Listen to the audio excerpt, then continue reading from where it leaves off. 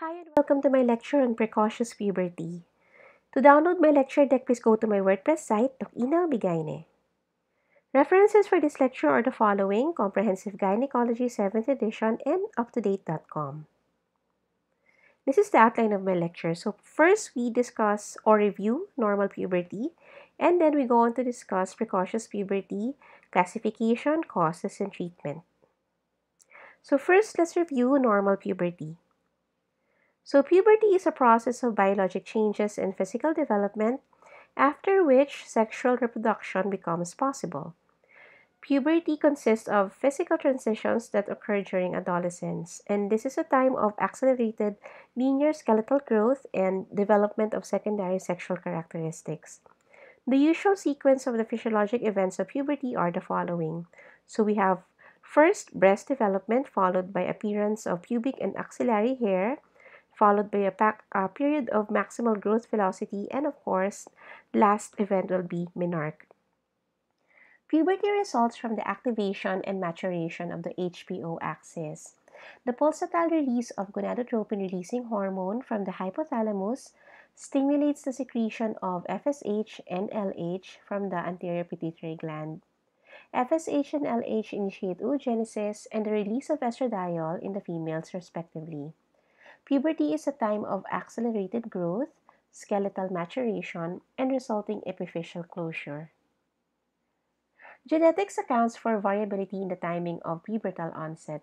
So the timing of puberty and menarche in the girl is best predicted by the timing of menarche in her mother.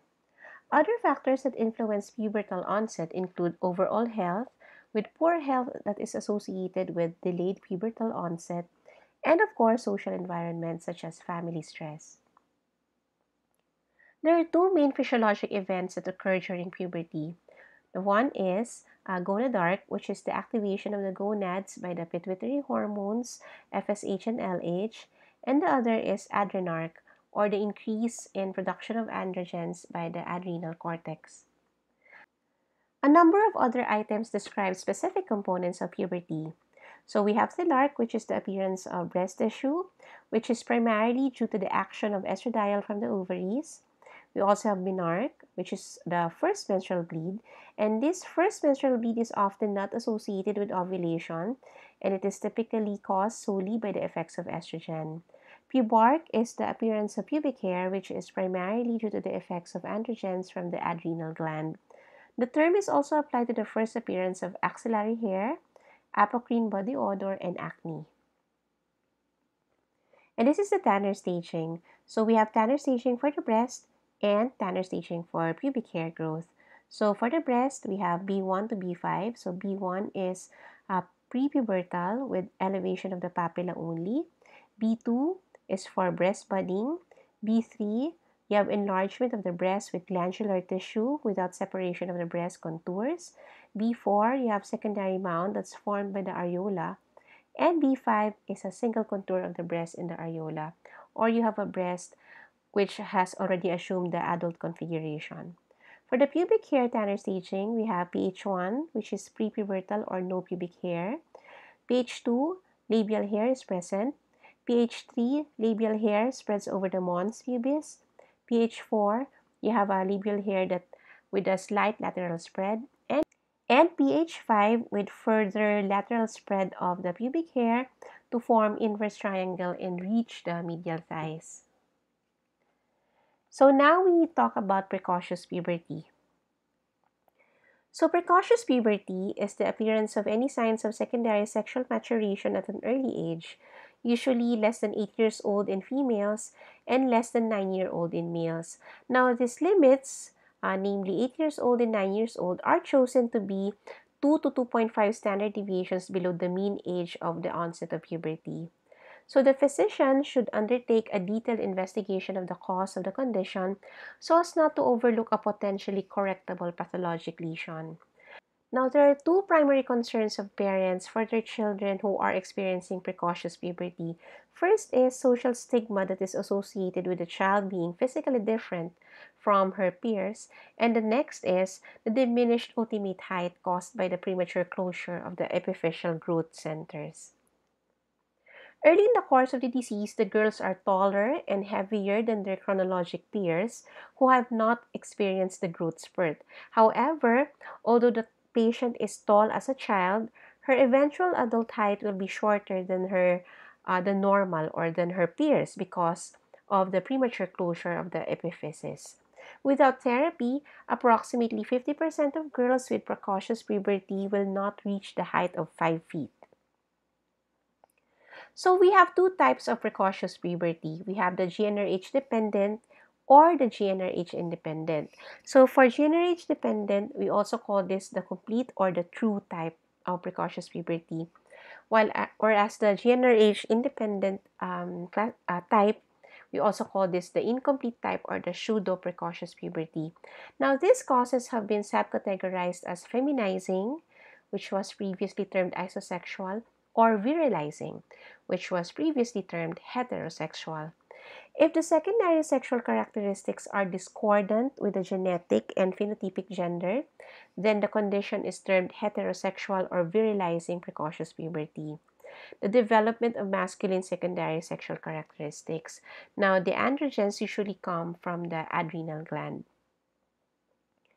So, for the GnRH-dependent precocious puberty, this is due to the premature maturation of the hypothalamic pituitary ovarian axis or the HPO axis, and this includes normal menses ovulation and the possibility of pregnancy. Now, for the GnRH-independent precocious puberty, the child experiences premature female sexual maturation, which may lead to estrogen-induced uterine stimulation and bleeding without any normal ovarian follicular activity. The secretion of estrogen is independent of hypothalamic pituitary control. So you must have a source of estrogen outside the early maturation of the HPO axis. So the exact cause of most of GnRH-dependent precocious puberty is unknown, or what we call constitutional. However, approximately 30% are secondary to a CNS disease. So let's first talk about the gonadotropin-releasing hormone-dependent precocious puberty. So we have several subtypes under these, and the first is idiopathic. So 80% of the cases of GnRH-dependent precocious puberty are idiopathic, okay? So there are no genital abnormality except for early development. Now, gonadotropin levels, sex steroid levels, and the response of LH after administration of GnRH are similar to those in the normal children. So, how do we diagnose idiopathic GnRH-dependent precocious puberty? So, we determine the LH. So, basal levels of LH that is more than or equal to 5 milli-IU per ml is diagnostic of idiopathic GnRH-dependent precocious puberty. However, if this is not achieved, then we do the GnRH stimulation test. So in this test, GnRH agonist, usually a leuprolide acetate 20 micrograms per kilogram subcutaneous, is given with LH and FSH measurements that is measured after 3 hours of giving the GnRH agonist. So LH responses that suggest GnRH dependency are more than 5 MIU per ml. So another etiology for the GnRH-dependent precocious puberty are the central nervous system lesions, and this includes the inflammatory, degenerative, neoplastic, or congenital defects that involve the central nervous system. These central nervous system lesions constitute about 20% of cases and warrants a careful evaluation by imaging. Usually, the symptoms of a neurologic disease, especially headaches, seizures, and visual disturbances, precede the manifestations of precocious puberty. A most unusual neurologic symptom that may be associated with precocious puberty that is due to a central nervous system lesion is seizures with inappropriate laughter, and these are what we call gelastic seizures. Anatomically, most CNS lesions are located near the hypothalamus in the region of the third ventricle or tuber cinereum or mammillary bodies. Major CNS diseases associated with true precocious puberty include tuberculosis, encephalitis, trauma, secondary hydrocephalus, neurofibromatosis, granulomas, hamartomas of the hypothalamus, teratoma, craniopharyngioma, cranial irradiation, and congenital brain defects such as hydrocephalus and cysts in the areas of the third ventricle. The next etiology for GnRH-dependent precocious puberty is primary hypothyroidism. So hypothyroidism is usually associated with delayed pubertal development. However, in very rare cases, untreated hypothyroidism can also result in GnRH-dependent precocious puberty. And this is caused by primary thyroid insufficiency, usually Hashimoto thyroiditis, and not by a deficiency in the pituitary TSH. The pathophysiology for this includes number one, diminished negative feedback of thyroxine, resulting in an increased production of TSH, which may be accompanied by an increase in production of gonadotropins. And this is what we call the Van Wyck-Grumbach syndrome. Another possible mechanism for the pathophysiology of primary hypothyroidism causing GnRH-dependent precocious puberty is the stimulation of the FSH receptor by high levels of TSH. Now, hypothyroidism is the only cause of precocious puberty in which the bone age is retarded. Now we go to the GnRH independent precocious puberty. Now, the most common cause of pseudo or feminizing precocious puberty is an estrogen-secreting ovarian cyst or a large functioning follicle. Granulosa cell tumors are the most common type of solid ovarian tumor that results in precocious puberty. Now, these tumors are usually larger than 8 centimeters in diameter when associated with precocious puberty, and 80% can actually be palpated abdominally. Other ovarian tumors include trichomas, lithomas, teratomas, Sertoli Leydig tumors, choriocarcinomas, and benign follicular cysts. Another etiology would be adrenocortical neoplasms that may produce isosexual or heterosexual precocious puberty. Now, if the disease is diagnosed in the neonatal period and treated, normal puberty may ensue. If the disease is untreated, the girl usually develops heterosexual precocious puberty from the adrenal androgens over time. Now, if congenital adrenal hyperplasia is diagnosed late in childhood, then isosexual precocious puberty may follow initial treatment of the adrenal disease. So, workups for adrenocortical neoplasms include number one, adrenal imaging, of course, and to be followed by measurements of steroids to rule out the various forms of adrenal hyperplasia due to enzymatic deficiencies. Another etiology will be McCune-Albright syndrome or MAS, and this is caused by a mutation in the G3 protein leading to activation of adenylate cyclase. Now, this leads to a constant stimulation of pituitary hormones, including FSH, LH, TSH, and growth hormone. It presents as precocious puberty, with the first sign usually being vaginal bleeding. Clinically, we have a triad of cafe au lait spots, polyostotic fibrous dysplasia, and cysts of the skull and long bones. Patients also have or manifest with facial asymmetry, bony defects, and a lifetime increased risk of malignancy. Now, another etiology for GnRH-independent precocious puberty is iatrogenic or factitious precocious puberty, which results when a young female has used hormone cream or ingested adult medications such as oral estrogen or birth control pills. Now, these secondary sexual characteristics regress after discontinuation of the medication. Now, aside from the GnRH dependent and the GnRH independent precocious puberty, we also have isolated cases of premature thelaric. Now, this is an isolated unilateral or bilateral breast development as the only sign of secondary sexual maturation, and this is not accompanied by other associated evidence of pubertal development such as axillary or pubic hair or changes in the vaginal epithelium. And usually, estrogen levels for children with premature thelaric are within normal limits.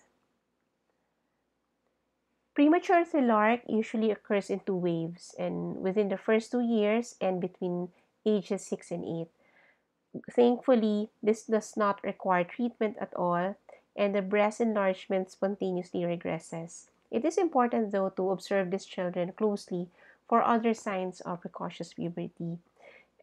So the cause of premature thelarche is not understood, but it is postulated to be related to exogenous sources of estrogen, including possibility of exposure to environmental or dietary estrogen mimics. We also have what we call premature pubarch or adrenarche. No, so premature pubarch is early isolated development of pubic hair without other signs of secondary sexual maturation. And premature adrenarche is isolated early development of axillary hair, again with no other signs of secondary sexual maturation. Now, neither of these conditions is progressive, and the girls do not have clitoral hypertrophy. It is important to differentiate premature pubarch from the virilization produced by congenital adrenal hyperplasia. And the cause of this condition is poorly understood, but it's believed to be related to increased androgen production by the adrenal glands. Now, how do we diagnose this GnRH dependent or GnRH independent precocious puberty? Of course, we have to do a thorough history and physical exam. No, as always. Primary emphasis should be to rule out life-threatening neoplasms of the ovary, adrenal gland, or central nervous system. Secondary emphasis is to delineate the speed of the maturation process because this is very crucial in making decisions concerning therapy. The height and the exact stage of pubertal development, including Tanner stage, should be recorded also. And we can do imaging studies of the brain, serum estradiol levels, FSH levels, and thyroid function test. We could also determine the bone age, no, by doing the hand-wrist films and compare this with standards for the patient's age. Now, this is important to evaluate the rate of skeletal maturation and the corresponding need for active treatment of the disease. Advancement of bone age more than 95% of the norm for the child's chronologic age indicates an estrogen effect. Other workups that we can do include the following. So we can do ultrasound, CT scan, or MRI of the abdomen and pelvis to evaluate enlargement of the ovaries, uterus, and adrenal glands. We can also determine serum levels of FSH, LH, prolactin, TSH, estradiol, testosterone, DHEAS, HCG, androstenedione, 17-hydroxyprogesterone, triiodothyronine, and thyroxine, which may be of value in establishing the differential diagnosis. A GnRH agonist stimulation test is diagnostic in differentiating incomplete from true precocious puberty. Now we go to the treatment. So the treatment actually will depend on the cause, extent, and progression of precocious signs and whether the cause may be removed operatively. The goals of therapy are to reduce gonadotropin secretions and reduce or counteract the peripheral actions of the sex steroids, decrease the growth rate to normal, and slow the skeletal maturation to allow development of maximal adult height. Now, GnRH-dependent precocious puberty, the drug of choice here would be GnRH agonists given by monthly or tri-monthly injections or can be intranasally. GnRH agonists are safe and effective treatments for children with a disease secondary to disturbances in the hypothalamic pituitary ovarian axis. The therapy should be initiated as soon as possible after the diagnosis is established so that the child can achieve maximal adult height. Continuous chronic administration of the drug is maintained until the median age of puberty. And medical treatment produces involution of secondary sexual characteristics with amenorrhea and regression of the breast development and amount of pubic hair.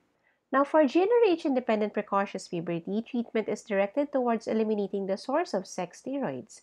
So, surgery is usually indicated in gonadal and adrenal tumors. Now, if exogenous sources of sex steroids are identified, then this should be eliminated.